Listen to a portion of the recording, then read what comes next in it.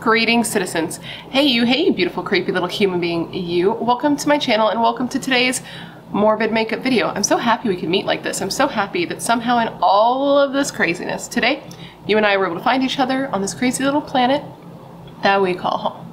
My name is Brittany or BRATTERSTEIN, whichever you prefer, and today we're going to be talking about John and Lorena Bobbitt. Are you familiar? But before we get started, if you've not yet had the pleasure, please make sure to join the Brat Pack by subscribing and ringing that bell, because I put out a new Morbid makeup video every single week, and I would love to hang out with you. Yes, you specifically, you, but I can't do that unless you join the Brat Pack and become one of us. One of us. One of us. One of us. And you can also follow me on Instagram and Twitter if you want. They're both BRATTERSTEIN, but no pressure. And now that I'm done basically begging you to join my cult, we can get into this video. And whew, this story, man. This is a little different for my channel because, you know, nobody dies and typically we discuss murders. But this is a wild one, man, that definitely falls under the true crime umbrella. And if you know, then you know. And if you don't, get ready for a wild ride. I don't want to spoil the story for you if you by chance have not heard of this case. It is a very famous case. Most people know about it, even if you don't recognize the names associated with it. When you hear about the crime, you probably will know, and it's just completely insane from start to end, from the infamous crime itself to the fact that both John and Lorena end up arrested separately, have two separate trials with two unexpected verdicts, and there are also two very different narratives that were spun around what happened in this case and between this couple. And then of course, you know, all of the details kind of get lost in the sensational main act of this case. So I'm going to tell you the whole story, and while I do, I'm going to put on a face of makeup. Now, if that's not your thing, so sorry. Hope you find somebody who's more your speed. Thank you for sticking around this long, but if you're on the fence and you're kind of like, that seems weird, I don't know how I feel about that, stick around. You may be surprised by how much you like it. With that said, come, gather around, and let me tell you the infamous story of John and Lorena Bobbitt. Okay, so let's start with John and learn a little bit about his backstory so we can find out what type of person he is and why he is the way he is, at least to some extent. So we're gonna jump in our handy-dandy time machine and head to New York in early 1967. John Bobbitt was born John Wayne Bobbitt on March 23rd in 1967, making him an Aries. He was born in New York to parents who had a less than ideal relationship, where there was alleged abuse, definitely between the parents and possibly with the kids as well. I couldn't find confirmation on whether or not there was abuse with the kids specifically, but either way, there definitely was between the parents, and after a little bit of time, John's father eventually just dipped. He's like, this is not the life I want, and he left his woman and his children.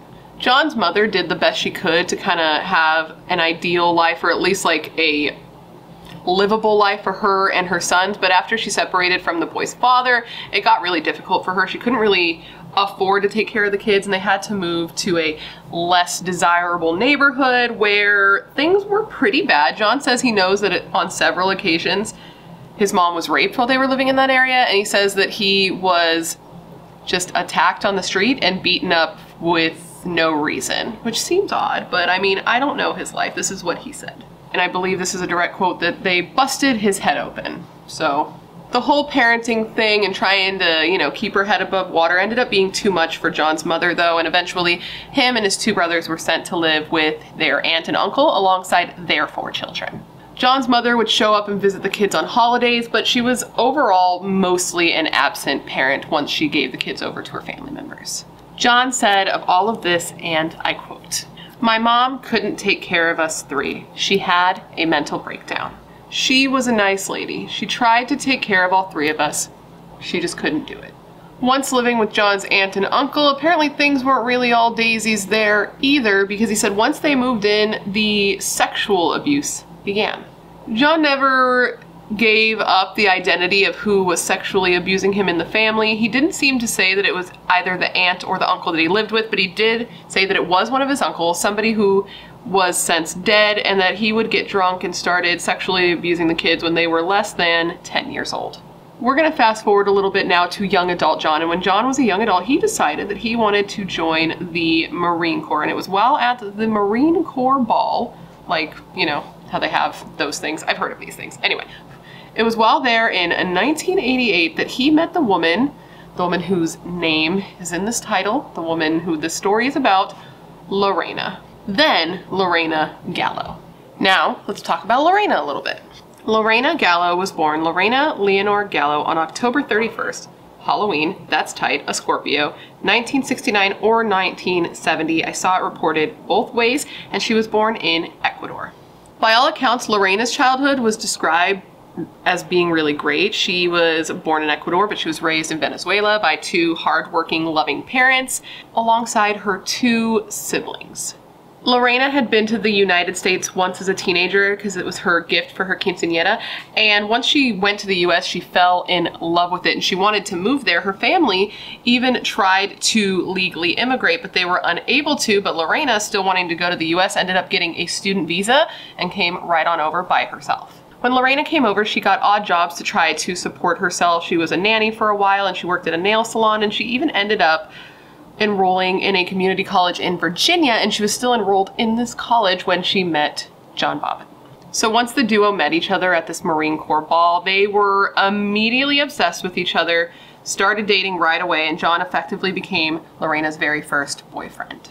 Things seemed to be going pretty well in the relationship. The two dated for only 2 years before they were married, and they were married on June 18th, 1989. Lorena was 20 years old and John was 22. John says that the two ended up getting married because Lorena started to push him into marriage because her visa was going to expire and she wanted to stay in the country. But Lorena denies this. She says that John proposed to her and that her visa was never brought up as an issue. I don't know what the real reason was. Maybe a little column A, maybe a little column B. I mean, she did have a visa, so eventually it would expire. But John was also like a military guy, and statistically, military men, if you look it up, they do tend to marry quicker and younger. So again, maybe a little column A, maybe a little column B. So the two were married in a small ceremony. John wore his Marine uniform and Lorena wore a white wedding dress. The couple ended up settling down in Manassas, Virginia, and they started in like a nice little modest studio apartment, but eventually moved into a nice luxury apartment that was probably just like a little bit above their means. By 1991, John had been discharged from the Marines and he was having trouble finding steady employment, which made it so that Lorena was like the main breadwinner. She was the one who had a job. She was the one bringing in all the money. Lorena was still working as a nanny for the owner of a local beauty shop, and that's actually, I believe, where she also worked as a manicurist as well. She ended up being promoted to a manicurist instead of just like a girl who worked there, like sweeping hair and all that shit. You know what I'm saying? Though the couple's relationship was seemingly filled with bliss when they first got together, which is often the case in the beginning of a relationship, you know, the honeymoon phase in the beginning, everything's roses, everybody's putting out the best version of themselves and not letting people see that you're a human being with flaws. Well, once the two were married, apparently John flipped a little switch, and this is also common predator behavior, if we're honest. I'm not, you know, you will form your own opinions, but I'm saying traditionally predators lull you in by acting like the perfect person before finally flipping the switch little by little and showing who they really are. And now Lorena was in a situation where she was married. She was in a situation that she seemingly would not be able to escape from as easily as if they were dating, and he started to slowly but surely get abusive. It started with him just hitting her at the smallest little disagreement and progressed to him choking her in these fights and then eventually starting to rape her. It started slow with him just getting a little more violent in the bedroom, but eventually it was obvious that he was getting more and more excited the more violent the sex got. Things eventually ended up taking a dark turn when these activities became non-consensual. He would hit her, he would knock her to the floor, he would trap her, and then he would rape her. But of course, he denies that any of this ever happened. But Lorena says it did. At one point, Lorena even claims that she had become pregnant and that she was very excited at the idea of starting a family and being a mother, but that her husband, John, was not into it. And he told her that she wasn't made to be a mother, she wasn't cut out for the job, and threatened to leave her if she continued with the pregnancy, and in effect, forced her to get an abortion. And apparently while they were at the abortion clinic, he joked and he taunted her and told her that if she had gone through with this, she would have ended up dying anyways. Which is not what you need to hear while you're about to do something that you don't really want to do, something as personal as getting an abortion. But, you know. John says this is not what happened, that when he learned that they were pregnant, he just suggested that maybe they wait. John says that pretty much everything Lorena says is just bullshit, that he never hit her, he wasn't abusive, that the two definitely did fight, but it was Lorena who was the aggressor, and that she would jump on him, like jump on his back and start hitting him. And he said of this, and I quote, "I mean, if we get in a fight and you jump on me and start hitting me and I try to subdue you, you're bound to get some sort of injury, like a bruise or a fat lip." John describes Lorena as being very obsessed with him and overprotective and an incredibly jealous woman. He says that he was not allowed to have any friends, and she was the type of girl who would lose her mind if even another girl on the street just looked at him. That she saw him as sort of her meal ticket to the American dream, and that she couldn't imagine living her life without him, that he was kind of, yeah, just like her meal ticket, even though it was her that was making all the money.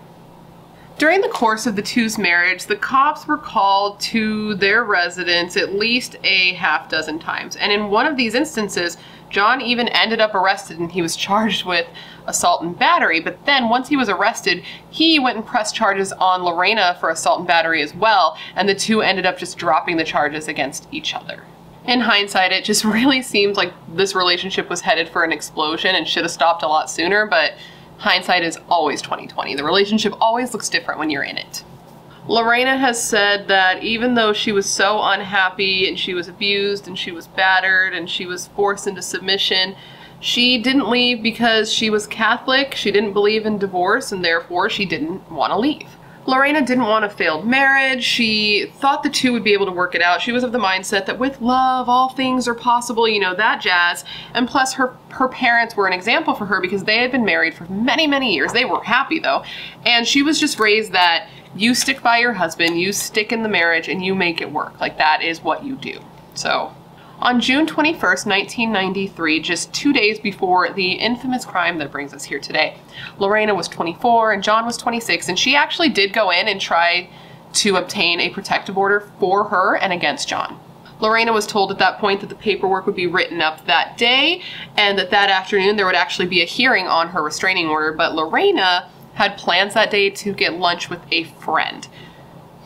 So she told the court clerk, I'm assuming it was a court clerk just based on like my job, but that's who I imagine that it would be filled out with. She told them that she wouldn't be able to make that afternoon hearing, that she would instead come back, not the next day because she was also busy the next day, but that she would come back to sign the paperwork and have her hearing on that Wednesday, June 23rd, 1993, which is incidentally the day that this crime that we're talking about just a couple minutes took place. Apparently the court clerk asked her, like, aren't you afraid? Don't you want to get this filed as soon as possible? I mean, this is a protective order. Aren't you worried that something's going to happen? And Lorena said no, that she wasn't worried he was going to do anything that, you know, in the next 2 days, because they had a friend who was staying with them, and she didn't think her husband would hurt her while somebody else was in the house. Now, the version of events from that day that I just told you is from I believe the statement of the actual court clerk, though Lorena says that this is not how it went down. Lorena says that when she went in, she told them, or no, excuse me, that they told her that the papers wouldn't be ready for her signature and for the hearing until Wednesday, that she didn't choose that day. She was ready same day, but they told her that it couldn't be done that day. Now, I don't know who's telling the truth here and who's lying. Somebody's obviously not being truthful. Could it be the court clerk so that they're not responsible or liable for what ended up happening? Or is it Lorena so that she doesn't seem like she wasn't really afraid of her husband? I'm not really sure. I do know that with my particular line of work when it comes to law, that if you want an emergency hearing, there is at least 24 hours to wait because you need to be able to give notice to the other party to appear. I don't do the type of law that, like restraining orders, things like that. That might be different. But either way, there are differing accounts of what happened with that. So use your best judgment to make an opinion, I guess.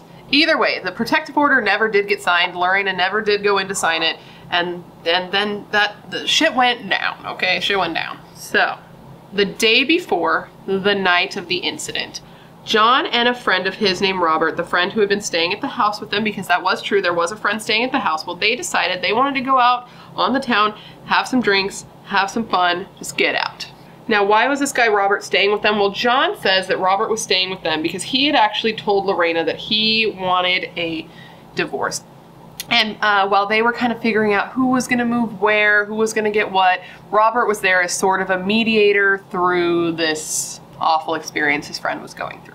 So the two men went out, they had some drinks, they met up with some friends, John kind of showed Robert the area. They just had like a good night between the two of them. And when they showed up back home, it was a very early morning hours, and Lorena was already in bed, and she woke up to the sound of the door slamming when the two came back to the place.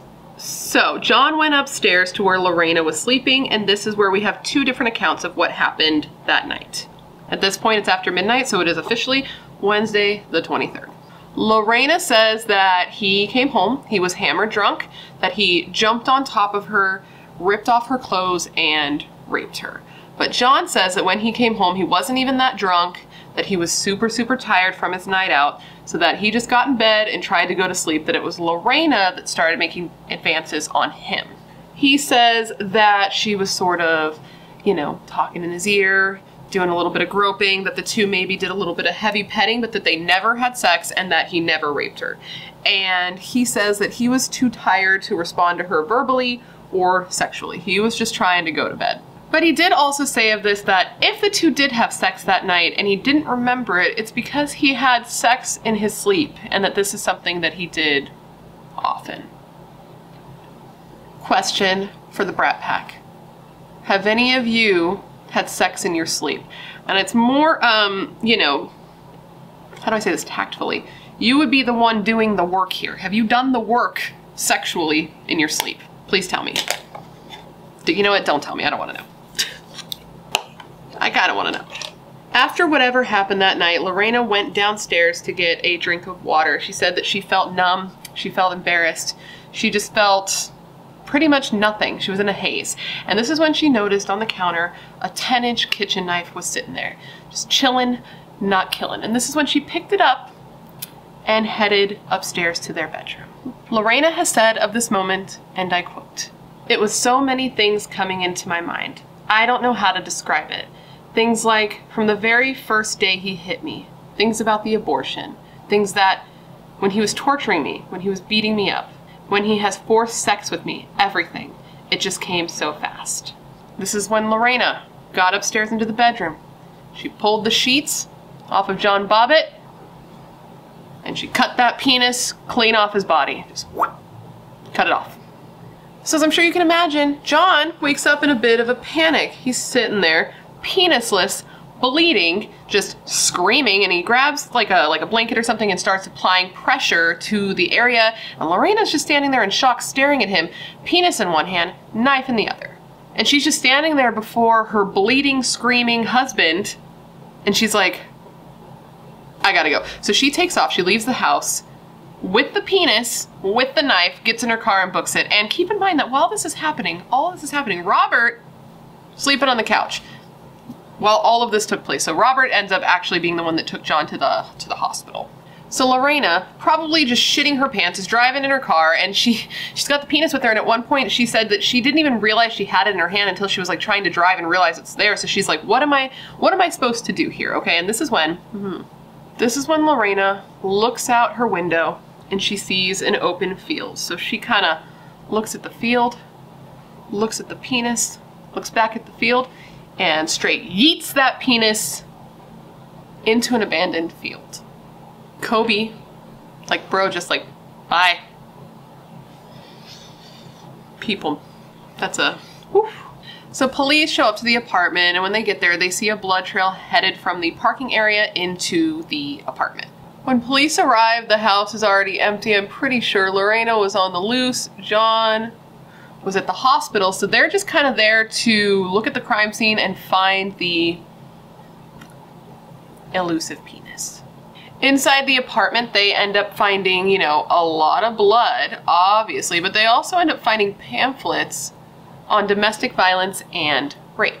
Now, some people believe that these pamphlets were in the house because Lorena was looking up information to frame John and make him look like a rapist and a domestic abuser, but others are of the mindset, and I think I lean this way for sure, that Lorena was just trying to figure out if this is what he was doing, because, I mean, she wasn't from this country. She may not have known the laws on what was legal and what wasn't, especially between married people, and we'll find out that he did have some protection there, at least in the state at the time. And maybe she had confided in a friend and been like, this is what's happening. They're like, bro, like, this isn't okay. This is rape. This is abuse. And she was looking into it to confirm if that was true and find out her options. That's kind of where I lean.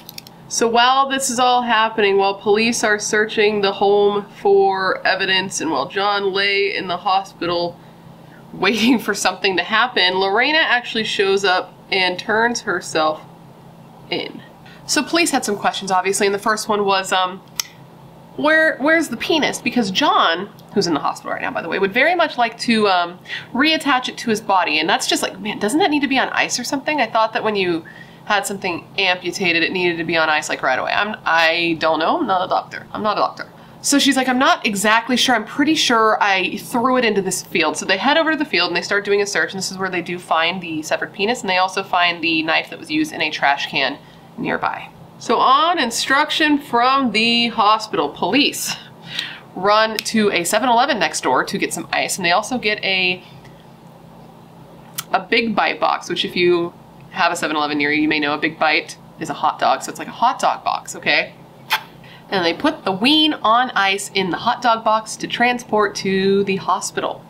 Once the peen arrives at the hospital, the doctors, after 9 hours of surgery, were able to successfully reattach John's member.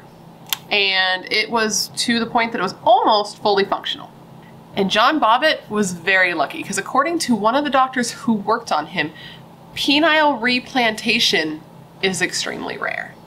So while John is in the OR getting reattached, Lorena is in the same hospital in another area having a rape kit done. And it was determined in doing that rape kit that Lorena had had sexual intercourse that very night, which is weird because John said the two never had sex at all.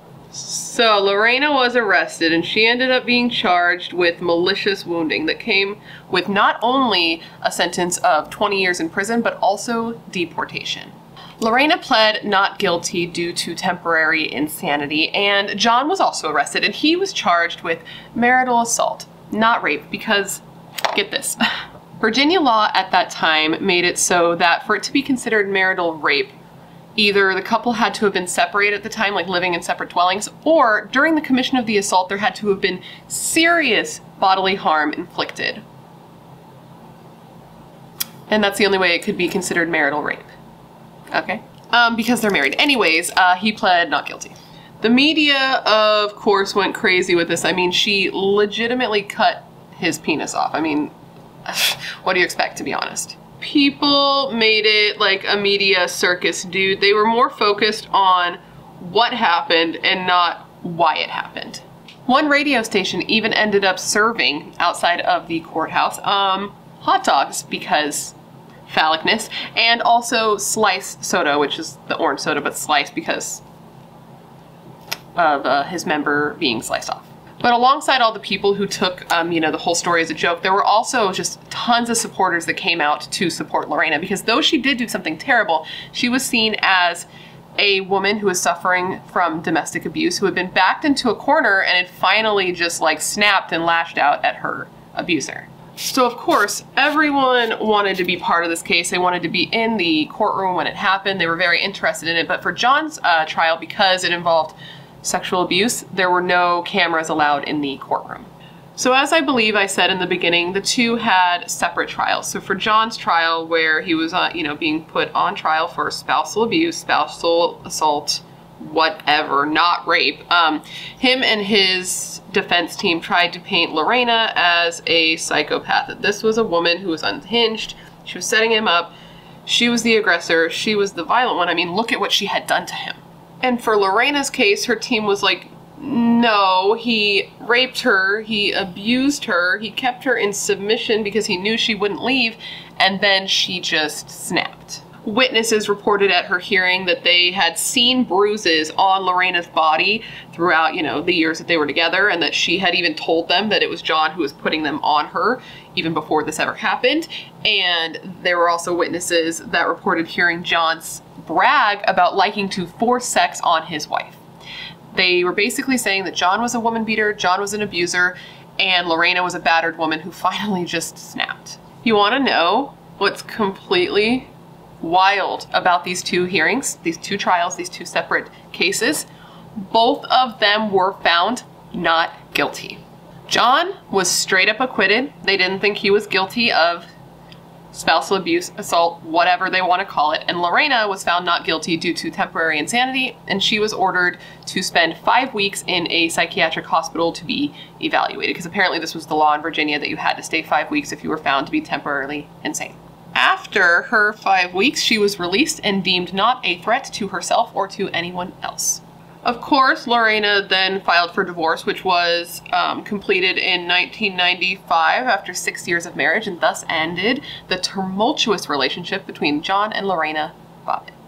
But the story does not end there, dude. We need to talk about the aftermath a little bit. We need to do a little like, where are they now segment, or where were they a little bit ago after the crime happened, because bro, some of this shit is absolutely crazy, particularly with John, but man, whew, I want to tell you guys about it because it's ridiculous. Let's start with John. So John ended up really taking advantage of the fame that this case brought him. Maybe he thought he was owed that because of what happened to him. I don't know, but he ended up going on a 40-city media tour where he would just talk about what happened, talk about who he was, just kind of milk the entire situation. He even ended up starting like a satirical band. At least I believe it was satirical, just based on like the name of the band and the lack of talent there, but well, that's rude. Maybe they were very talented, but during this media tour, this band would play, and they were called the Severed Parts. Okay, John. He also, okay guys, you can't make this shit up. He also ended up wanting to take full advantage of his almost fully functioning penis. And dude, he got into the porn industry. He ended up meeting, he met Ron Jeremy at a Playboy party in Las Vegas, like a Playboy bunny party. And him and Ron really hit it off, and Ron even offered him a job. He went on to do adult films. I'm sorry, I can't do this. He went on to do adult films with names such as John Wayne Bobbitt Uncut, and my personal favorite that I literally cannot get over, and it is Frankenpenis. Frankenpenis, okay? I also did read that he had at some point had some sort of surgery to like, not to like make it bigger, like a penile enlargement surgery, but honestly, I didn't look as far into it because once I heard Frankenpenis, I was like, I've learned all I need to know, I'm done, nothing can top that. And apparently people in the industry described this little ween as looking like a crooked Coke can. So that's the image I want to leave you with. Sorry, but if I have to have that image, you have to have that image. Okay, wait, I'm sorry. There is one more thing I have to tell you about the porn penis. Well, one of the doctors who had worked on reattaching the penis back to John's body said that he had to watch the films because, and I quote, "It's not often our surgical work is displayed in that fashion. I couldn't not see it. It's my work." I promise you I'm about to get more serious, because like, here's the thing. Am I going to be 33 years old this year? Yes, I am. Am I mature enough for this subject matter? No, I am not. But for you, I will pretend to be. Anyways, after all of this happened, John actually ended up filing for bankruptcy, right? So the doctors who helped reattach his ween never actually got paid for it, so that was really nice of him.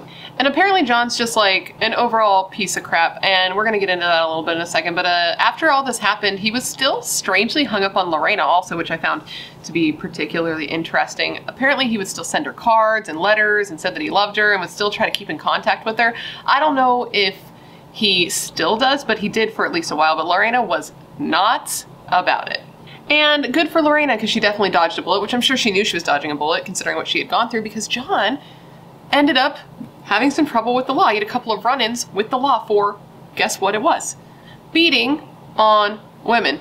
A few women, actually. He had even supposedly taken one of his ex-girlfriends, tied her to a bed, and raped her several times. So this guy was just a giant loser, and what he went through didn't really change that. Allegedly. Now let's discuss Lorena a little bit. Lorena, after the incident, did go back to her normal life, just being a manicurist, and she did end up becoming an American citizen, so good for Lorena. She wasn't all about the spotlight like John was, and she ended up even being offered a deal with Playboy, which she turned down, and I believe this deal was for about $1 million, and she still turned it down. She did finally end up making a documentary about her experience called Lorena that was directed by Jordan Peele, and I haven't seen this yet. I do not know where to find it, but I really want to watch it because I love Jordan Peele. So if you know where I can see it, please let me know. Correction, I just referred to my notes and it says that it was produced by Jordan Peele, so I don't know if he wrote it or if he directed it. Either way, if Jordan Peele's involved, I would like to also be involved. Lorena did end up getting into a serious relationship with a new man and had a daughter, and hopefully she's being treated better in that relationship than she was in the relationship with John. She also has spent the last several years being an advocate against domestic violence. She also goes by her maiden name now, as I'm sure you can imagine, Lorena Gallo, and she started a foundation called the Lorena Gallo Foundation. She said that she wanted to start a place like this because when she was in her marriage, she didn't realize that she had the option to seek refuge in a shelter like this to help her escape the abuse she was being given, I don't think that's the right word, but at the hands of John. She said of this, and I quote, "As an immigrant woman, I was often too scared to call the police for help. My abusive husband always threatened that he could have the police detain me and have me deported back to my country." Lorena was, and probably honestly still is, seen by many as a crazy and jealous woman, but due to her case, alongside some other cases like the Nicole Brown Simpson case, laws did end up changing, and Congress even passed the Violence Against Women Act. So obviously, they considered her case to be serious. And that, my friends, is the crazy story of John and Lorena Bobbitt. What do you think? I feel like when I went into this case initially, before I had done any research, just based on what I had heard growing up, I went into this case thinking I felt a certain way. I felt before that, because John had been acquitted, that there must have been something that was presented that proved that maybe Lorena had been lying or exaggerating. But then when I started looking into this case, and I saw, the history behind it, how the cops had been called, and just how much, the burden of proof that was needed at that time in Virginia to prove marital rape, which is just ridiculous. First off, why is marital rape considered different than rape? Rape is rape. And I see things differently now, completely differently as an adult and with all of the information. And that guy for sure should have gone to jail, in my opinion. He was clearly a predator, and his track record after the fact showed that. He clearly liked hurting women, beating women, tying women up, raping women. I believe that these things happened to Lorena, and I believe that he chose her specifically. I saw in an article him talking about the very first time he saw her, and he described her as either shy or quiet, very timid, very cute, very small, couldn't speak English, and I think he preyed on her specifically for those reasons.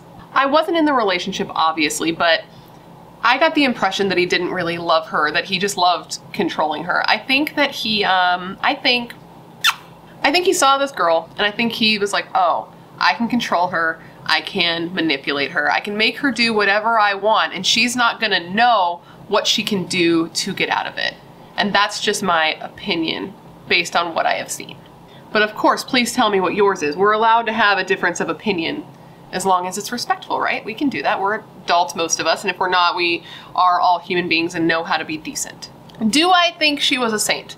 No, I do not. I did read some things that did show that she did have a little bit of feist in her and maybe had some things that made her not perfect, which I didn't mention in this video because I didn't think they were pertinent to the actual situation. It was just attacking her character, because at the end of the day, I do believe that she was victimized. With that said, I don't think what she did to John was okay. I'm not saying that that's okay. I know there's some people out there who see her as a hero for what she did. I don't think that's okay, but I also don't think she made a conscious decision to do what she did. So what do you think? Is there anyone out there that believes John's version of events? I would like to know. No judgment. I would just like you to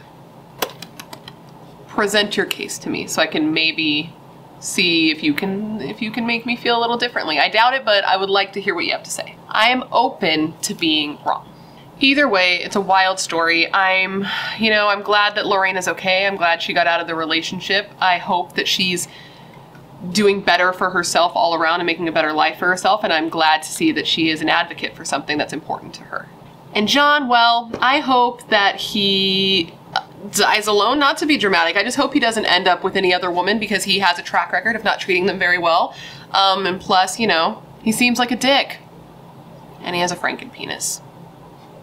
But anyways, guys, that completes this video. I hope that you found it interesting and informative and you were able to take something away from this. I hope I gave you all the information that you would want in a way that made sense. And I just want to thank you for hanging out and remembering this case with me today, revisiting it a little.